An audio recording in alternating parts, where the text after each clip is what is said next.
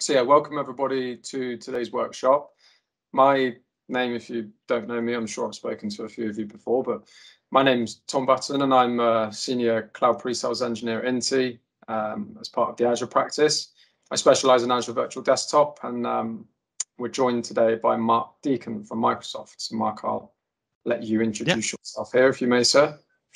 Yeah, no worries. So my name is Mark Deacon. I'm a partner technology strategist at Microsoft, and so I work with a very small subset of our partners, Inti, of course, being my favorite.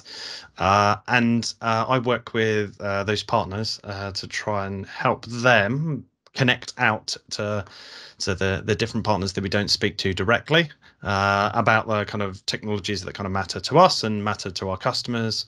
And WVD and AVD and Windows 365 are two great examples of just that. Cool.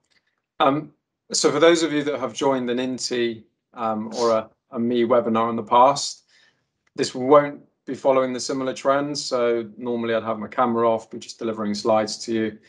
There are actually only 4 slides on this whole deck. So Mark and I will essentially just be having a conversation around Windows 365 and Azure Virtual Desktop solution stacks, the differences between the two solutions, considerations you should be making before planning any deployment and so on. But before we jump in, a few housekeeping rules, I guess. So this session will be recorded. So if you'd like a copy post-session, just let me or let your account manager know, and we'll be sure to get that sent out to you. Additionally, if you have any questions as we move through the workshop, please just put them in the Q&A box or the message box, and we'll do our best to answer all questions at the end. If we don't get a chance to answer all of the questions specifically, we'll be answering them all in textual format anyway, and we'll be sending them out to all participants after the session. And of course, if you'd like a one-on-one with me or a member of the Azure practice regarding anything we go through today, same process applies. Speak to your account manager or speak to me directly and we can get something arranged. Obviously, as a partner of Inti, that's all included in what we do for you guys. So yeah, happy to do so. And without further ado, let's get stuck in. So Mark, over to you with the questions. Fire away. Yeah, so we've had a good chat about W365 and AVD between ourselves, but can we start with Windows 365? Can you give me and everyone else listening a quick overview of the solution from a distributor's point of view? Yeah, no problem. So I think before we discuss the why, it's important for all attendees to understand the why. We've naturally seen a huge shift towards remote and hybrid working in the last 2 years for somewhat obvious reasons. And during that time, there's been a focus not only from Inti, but also from Microsoft around Azure Virtual Desktop, so streaming desktops, remote applications, and essentially moving that kind of on-premise mindset to cloud infrastructure. My role at Inti on a daily basis involves around engaging with partners. And a common scenario that I've encountered personally over the last 2 years is that the cloud adoption we expected to take place over the last or the next sort of 3 or 5 years has essentially been accelerated to an immediate requirement, hence the mass adoption of AVD. Subsequently, though, as a result of that, it's clear that there's a knowledge gap when it comes to modern desktop virtualization, especially when customers' demands are, we wanted this yesterday, or we needed this a week ago, which is where I'd say kind of enter W365 to a certain extent with almost an identical experience to AVD from an end user perspective, i.e. streaming desktops from anywhere on any device, whilst eliminating the more complex deployments of both traditional VDI and modern AVD installations. I personally see W365 as a simplified virtual desktop solution that provides almost an entrance into remote and hybrid working scenarios for MSPs with all levels of Azure experience, even if it's just for the short term. Excellent. Fair enough. And so what kind of partners do you think are suitable for Windows 365? And I suppose likewise, what sort of customers should they be looking for as well? Okay, so I mean, the technical capabilities of our partner base understandably vary dramatically, right? So, we have MSPs with established Azure practices like we do. Some of those actually more experienced than us, funnily enough, through to those beginning their entire virtualization journey or even just their Azure journey. And because of this, there are opportunities that come partners' way which are somewhat reactive. And by reactive, I mean, the customer comes to them and says, we've heard about Azure, we've heard about AVD, we've heard about W365, and we want to move our infrastructure to it. Because, I mean, maybe they've seen something on LinkedIn, they've seen a neighboring company have just done the same, or maybe they've had an outage and they've quickly Googled how to move everything to the cloud. And, the possibilities are endless on that front. And, therefore, the partner's been forced into exploring, testing, and deploying AVD solutions, potentially without any virtualization experience at all. And W365 is, it's designed for ultimate simplicity, both from, a technical and a commercial perspective, giving partners and customers alike the ability to deploy virtual desktops in, minutes, definitely under an hour, that can be accessed pretty much anywhere on any device you can humanly think of. And from a partner perspective, like why you'd likely use W365 over AVD, we'll get onto that later in a bit more detail. Okay. Yeah. And it's not necessarily sector specific or, user account specific. It's more of a technical conversation and a technical thought process that needs to be had. Like, okay. For example, as a snapshot, does the customer, do they currently have an Azure footprint? Do they want fixed price per user pricing? Do they want end users managing their own desktop without centralized control? Do they need remote app streaming? Do they want full hypervisor level backup in DR? So as you can see, it's not just as simple as our customer has 25 users. What solution should I use, Tom?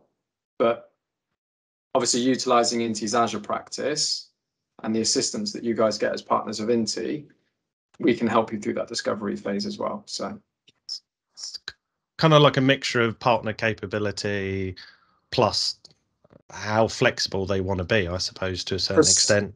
Precisely, yeah. Precisely. So, excellent. So you kind of mentioned that the user experience for end users is very similar to AVD as it is for Windows 365. And so how does that look, and how does the user or the employee interact with Windows 365?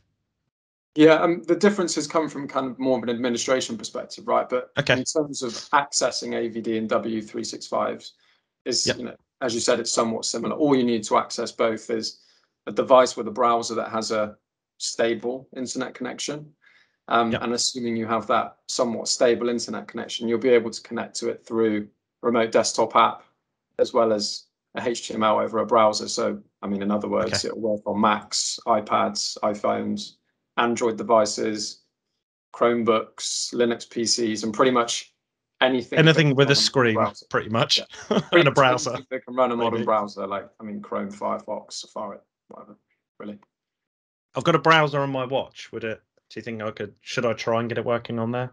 Yeah, I've heard cases of people running Azure Virtual Desktop and Windows 365 on their tablets in the middle of their Tesla cars, which is pretty cool. Now we're talking. Yeah, I like that as an idea. Anyway, yeah. I once looked at a Samsung fridge that had a display on there, and obviously the ability to be able to connect to a desktop from your fridge is very high up in the things that I'd like to do in my life. Yeah, precisely. That's a tick bucket list, isn't it? That it is. It's a different bucket list, but it is one that I feel I should tick. Yeah, it's the bucket list. Indeed, very much so. So I can see on the screen as well that there's two different Windows 365 subscription models. So business and enterprise.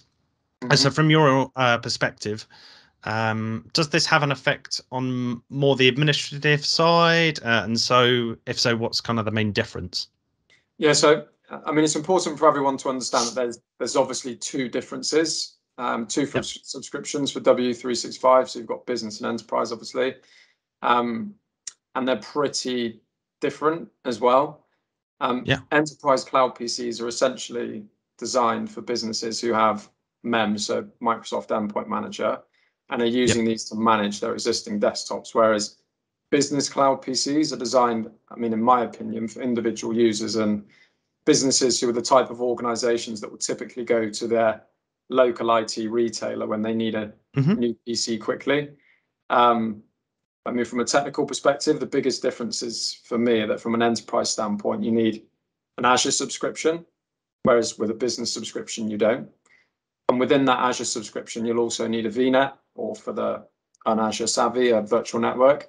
You need Azure AD Connect configured and running with Azure Active Directory with Azure Active Directory Hybrid join enabled and Intune, as every single user on the enterprise SKU needs an Intune license, whereas business users don't. So on the flip side of that, the cloud PCs for business run entirely on Microsoft's Azure subscription and infrastructure, so no need to worry about that. As I've already said, Intune isn't a requirement. They can only be managed directly by the user, just like your standalone physical Windows device. There's no prereqs for setup. You just simply assign the user a license in the 365 admin portal and away they go. But there is, of course, a limit. So the user limit for the business version is 300. I mean, obviously, you can see on screen here a bit more of a deeper technical dive, and I'm keen not to read off the screen, but just to mention a few. You've got self-serve upgrades, universal print integration, custom images, endpoint analytics, and the connection availabilities, on-prem networks and apps and general resources as well. So quite a big difference from a business and enterprise perspective. Excellent. Cool. That really helps. Thank you. And the last question on this, like, how much does this cost? And then we can see the cost there. Can you talk us through that a little bit? Yeah, no problem. So obviously you can see on screen here the costs. We have the retail costs. These are, by the way. There's obviously a lot more options available to you. I've just kind of nitpicked these out as general options that you might commonly go for. For the business SKUs, as we've already discussed, there are no tech prerequisites at all. You don't need the Azure subscription or an AD domain controller, but literally everything, and I mean everything, works with Azure AD, and Microsoft manages all of it.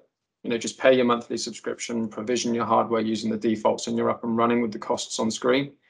However, if you want more control and features as a customer or as a partner for your customers, you'll want the enterprise SKU, which, as you can see on screen, has a cheaper per license cost, but also requires Intune as a necessity, by the way. Plus, you'll have that Azure consumption on top as well from a networking perspective. I've heard rumors that this might be potentially looking to be eradicated. However, at the moment, this is a requirement. Okay, cool. Thank you. And as we've discussed W365, are you okay to talk to me about AVD as well? Yeah, no problem at all. Okay, so I mean, on the surface of things, W365 and AVD are identical in their intentions, right? And to the user, the experience is almost exactly the same. However, it's under the surface from an MSP or an IT administration perspective that they are completely different solutions.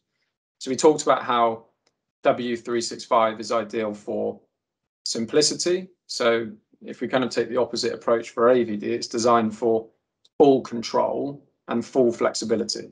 So with AVD, you're capable of and not capable with W365, streaming not just only single user Windows desktops, but also remote apps and multi-session Windows desktops. You can use FS Logics. You can optimize your Azure consumption granularly as well. You've got the option of auto scaling, providing full backup and DR at hypervisor level. You can use all of Azure's native monitoring tools. You can integrate with Citrix and VMware and much, much more as well. In terms of who this is targeted towards, and taking into consideration those benefits, it's likely the majority of partners on this call are already thinking, well, something that Tom's just mentioned on that list is essential for us. potentially providing full backup and DR at hypervisor level is essential to you, which, is understandable.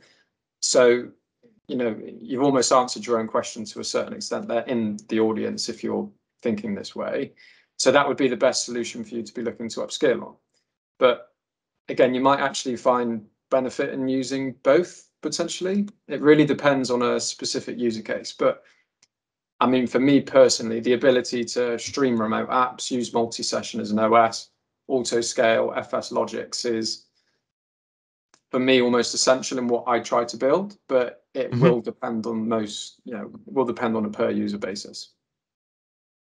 Cool, thank you. And you've mentioned flexibility, and you've already provided a few examples of differences between the two solution stacks. Is there any other kind of examples you want to be able to share?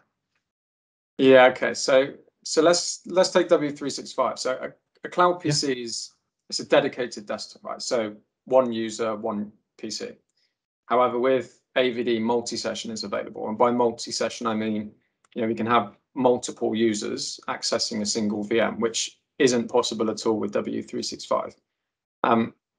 Obviously, the number of users varies heavily dependent on the user profile and the type of applications being consumed.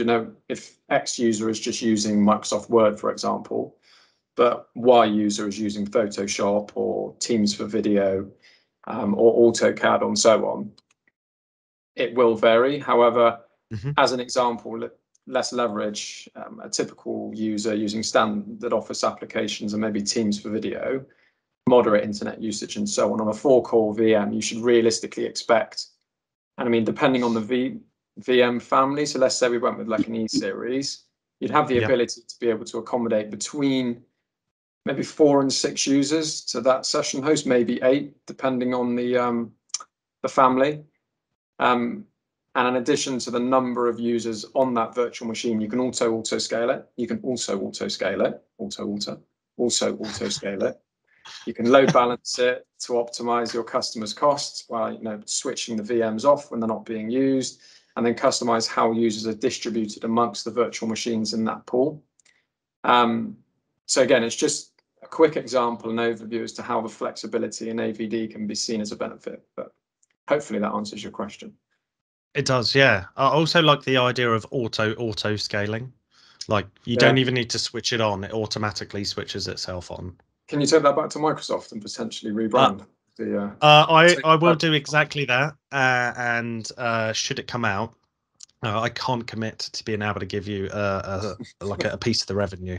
You've essentially put it out in the public domain by saying this, I'm afraid. Cool. Sounds good to me. So you did mention auto scaling. How does this affect the cost? Okay, so again, going back to kind of W365, business is a fixed cost solution. Enterprise is primarily a fixed cost solution too. However, on the other hand, AVD is advertised as a consumption-based product, meaning obviously you pay for what you use. So obviously, the less you use, the less you pay.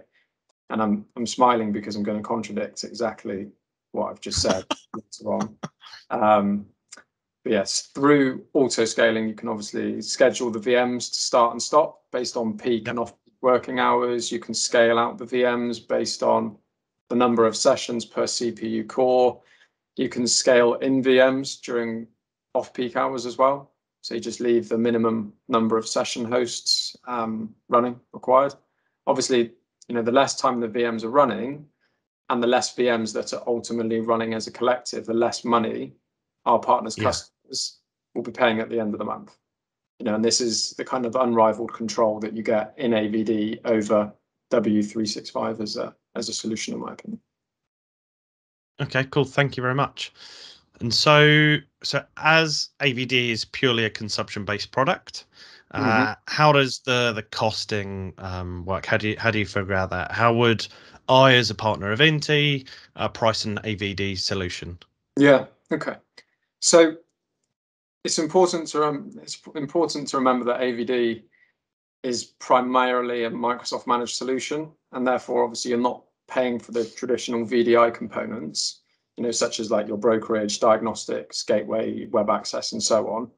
And obviously I'm not going to price out an entire solution on the call today. However, there are several key components to consider. So, your session hosts, your storage solution for FS Logics and how you manage the profiles of the users. You'd obviously have your networking components as well.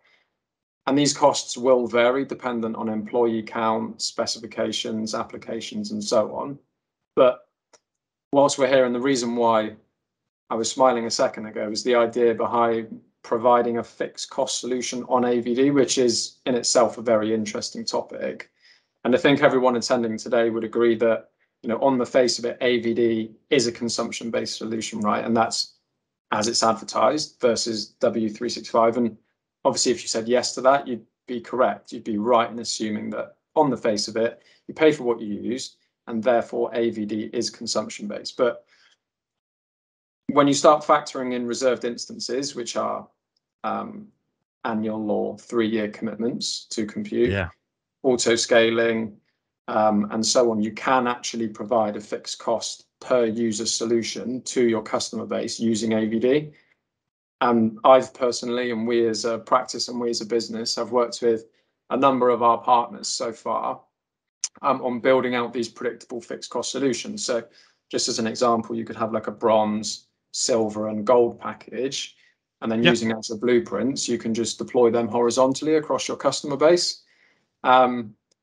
It's a topic for an entire workshop in itself, to be honest. But fortunately for the partners of Inti, obviously I've already mentioned it, but you have access to the Azure practice to lean on for support around anything that we've discussed. So whether it's the enablement team, whether it's the pre-sales team where I sit, the commercial team, we can help price out AVD solutions. We can help price out comparisons against W365. We can look at fixed cost solutions like this, helping partners take that kind of stuff to market on a repeatable basis.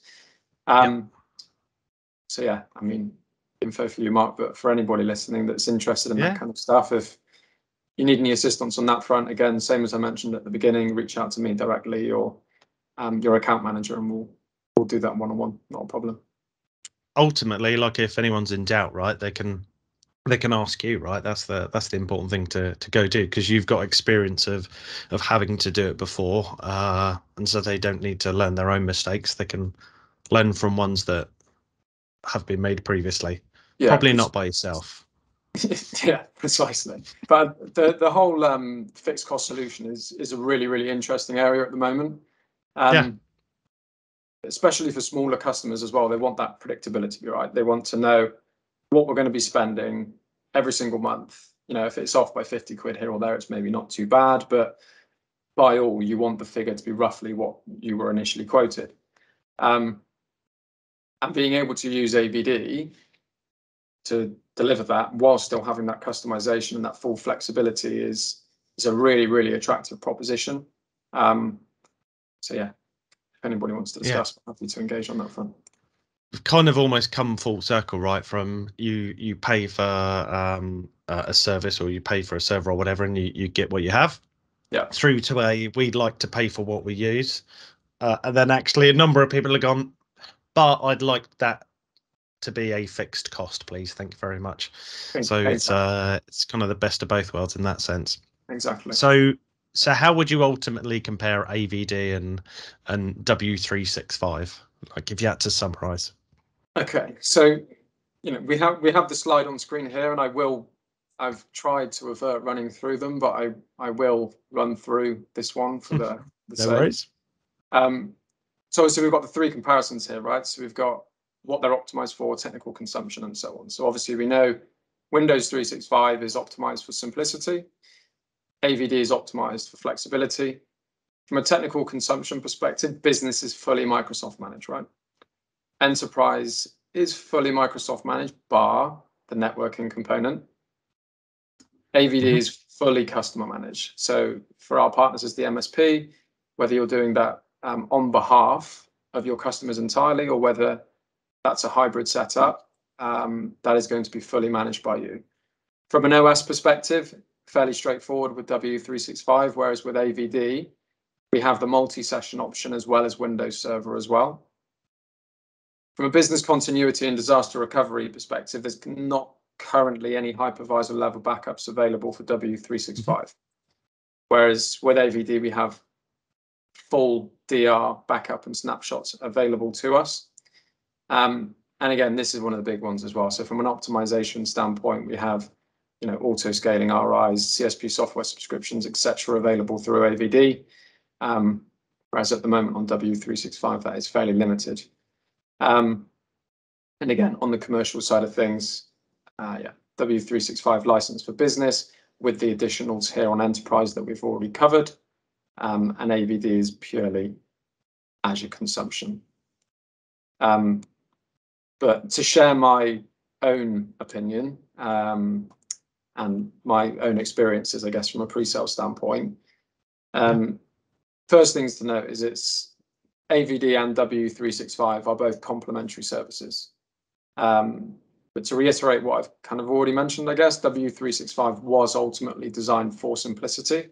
So allowing customers to get the benefits of virtual desktops generally without requiring that full Azure expertise. You could also take the view that it's a plausible gateway into providing virtual desktops for your customers whilst you're potentially on that learning path towards AVD, you could say. Whilst on the other hand, obviously AVD is designed for full flexibility, both from a technical and commercial perspective.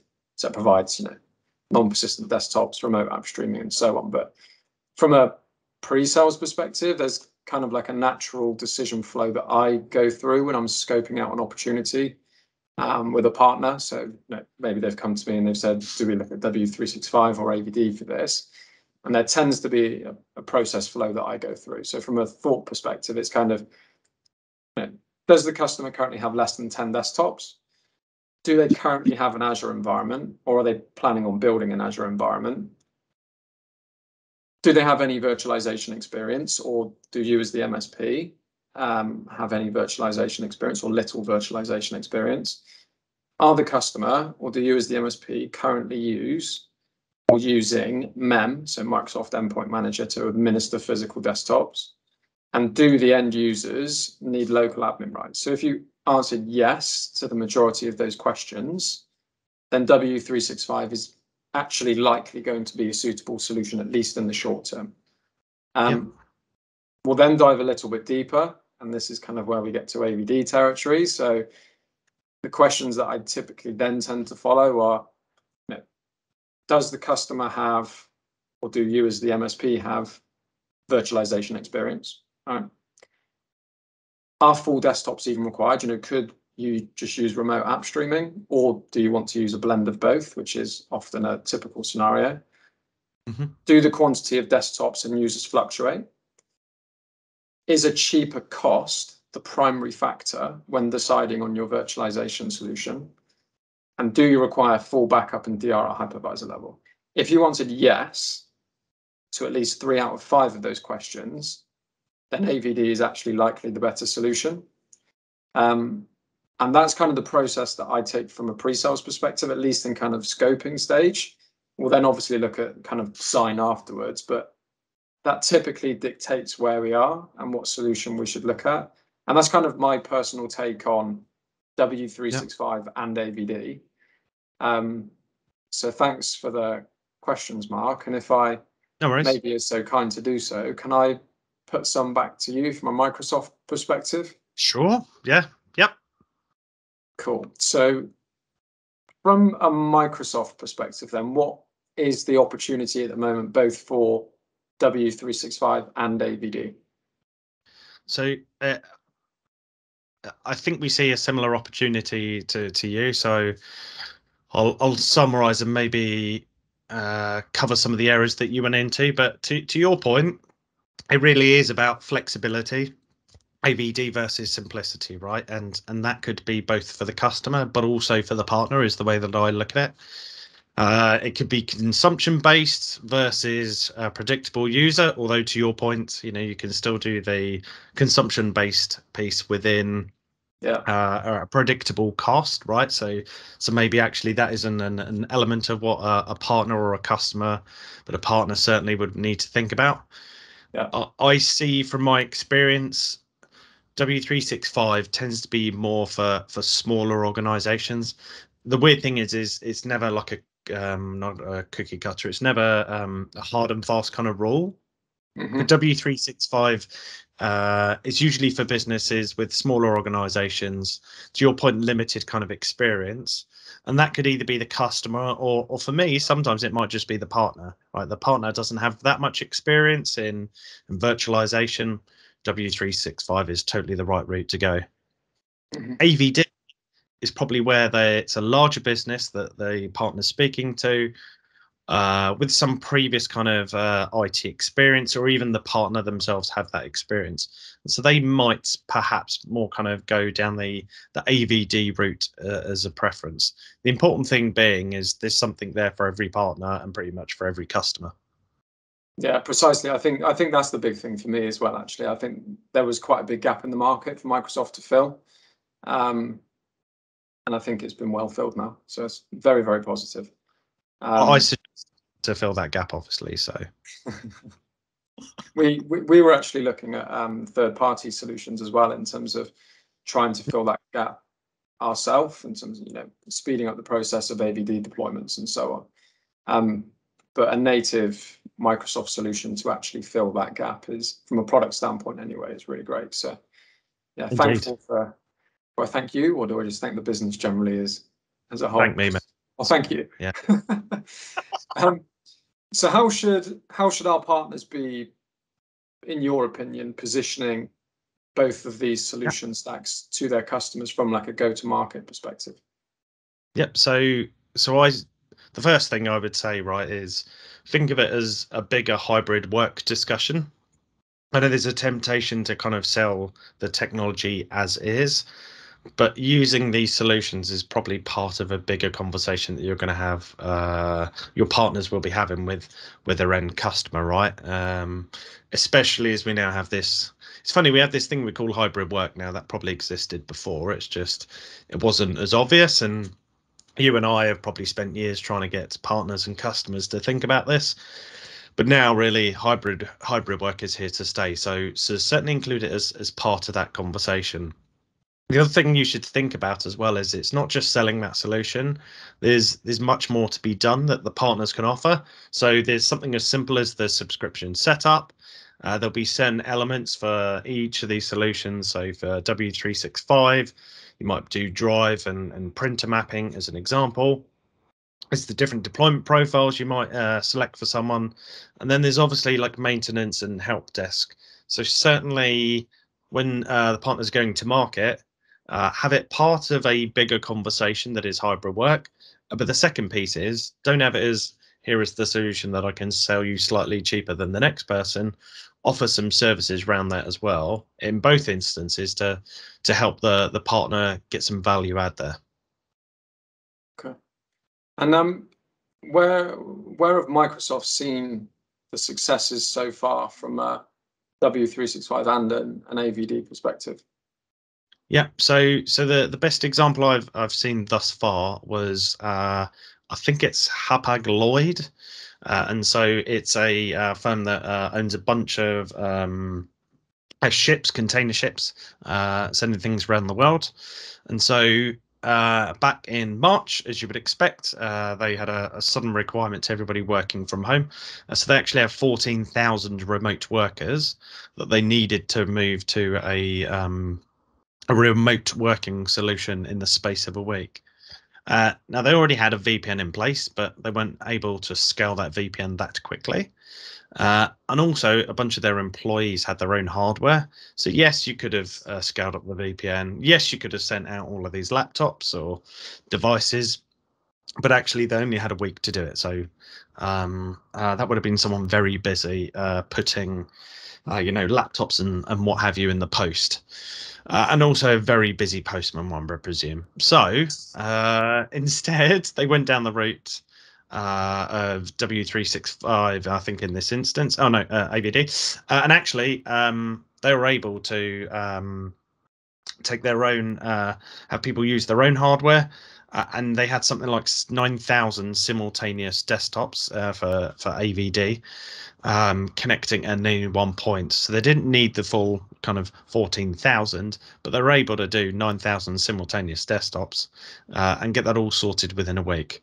Now, that sort of scenario doesn't happen all the time, but it does give you a good idea whether it's at a large scale like that or a small business. Let's say, for example, a business that suddenly needs to have people working from home because the office is flooded or something along those lines. This is a great kind of opportunity or a great example of where you can suddenly switch to remote working very easily using AVD in this instance. Cool. And so how can Inti partners of ours, go to market with both of these solutions that we've discussed today? So I kind of mentioned this a little bit earlier on, but I think you have to make this as part of a bigger offering around hybrid work that will include a conversation about M365, Teams, Power Apps, all the other solutions that sit within M365.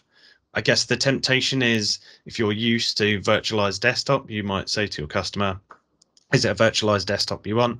The answer is probably no, right? They don't give a crap about whether it's virtualized or not. They just want to be able to do hybrid work or remote work. And so there are other elements that they will need in order to be able to deliver that, right?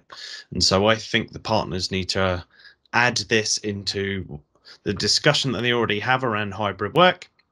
And if they don't have a discussion around hybrid work, they need a discussion around hybrid work and make sure this is kind of included.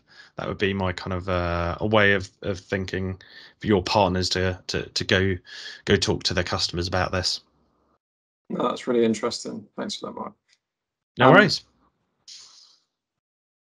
So we'll take some questions. I've had some questions come in on my Teams from partners that are on the call at the moment. You take the difficult ones. I'll take the easy ones. Okay. So can we install programs in W365, for instance, Sage accounts, graphics applications, and so on? So apps can be deployed by obviously MEM or config manager as well, with co-management or W365 enterprise. But for Windows 365 business, the cloud PCs can be optionally manually enrolled into MEM by the end user, and then they can just kind of download them themselves. Next question. So can we build an image with our apps inside? I know this answer, but do you want to take it? Do you want to bat it? No, I'm going to bat that one over to you, mate. Yeah. So, but for Windows 365 Enterprise only is the answer to that.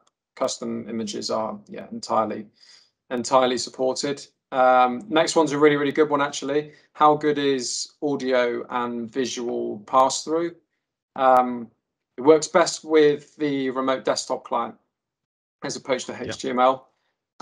There's a bunch of network guidelines and documentations that Microsoft have released on guidelines and expectations and considerations around networking.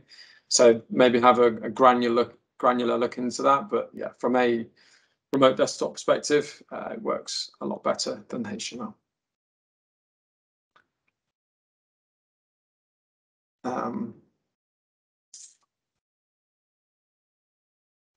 Questions coming in. I'm seeing questions. There's another question I can see. So for Windows 365, what are the update options from Windows 10 to Windows 11? It's a good one. I've not heard of anything as yet. Presumably for Windows 365, if that's something we've managed or we manage the most of, right, then at some point we'll just make it available after October 5th or whatever the day is. I don't know if you've got any other thoughts around that, not kind of knowing what we might decide anyway. No, precisely the same as you. Precisely the same as you. I'm just reading the other questions as well. So is it possible to have a fully interpretable solution, including W365 Business AVD? Yeah, so Andy, yeah, so basically, is it possible to have a solution including obviously like W365 Business, on-prem servers, and AVD? The answer is yes. Yeah. Um, I mean, at Microsoft, we have a mixture of all three of those for a start. So, yeah. Not as many on-prem servers as you would suspect. In fact, even those on-prem ones are probably sitting in Azure. So, BA can certainly mix the three of them, right? Yeah. Is there a plan for education editions, so licenses? I've not seen anything on this personally. As far as it's currently, no. I don't know if there's anything that you're aware of. Currently, no. I've not seen anything discussed as well. I guess if one was to speculate, it would kind of make sense at some point. I think for making stuff available in education, usually the challenge is a subscription system one for us, I think, internally, rather than the technically making it available per se. So I imagine that's just something that they're working on. But given who else is in education from a competitor standpoint, it would make sense for us to do that, right? But yeah, not seeing anything official. So there's a couple of questions that have come in. If you already have an Azure hosted server, brackets domain controller, can Windows 365 integrate with that? Yes. You just simply connect the cloud PC, so the Windows 365 device, to the VNet that has line of sight to the domain controller, essentially. So yeah. And David's question is essentially the same. So can you connect it to an existing virtual server? Yes. Got you. I'm is there a thumbs upping the ones that we've already done to make it easier? Cool. I think we might. I've got quite a few that have come in on my team. Cool. Might have to get back to everybody. But I'll try and answer a couple more.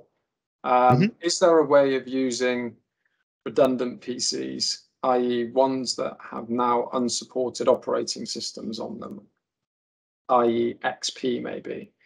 It's a nice idea, but no, unfortunately. So it's Windows 10, 1909 or later only.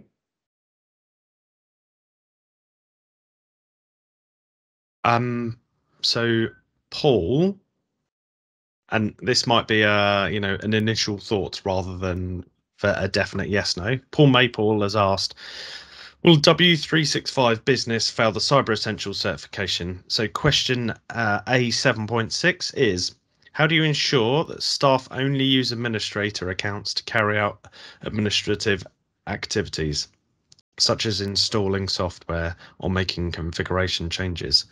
So I guess the question there is, if someone's using W365 Business, how much kind of administrator power do they have?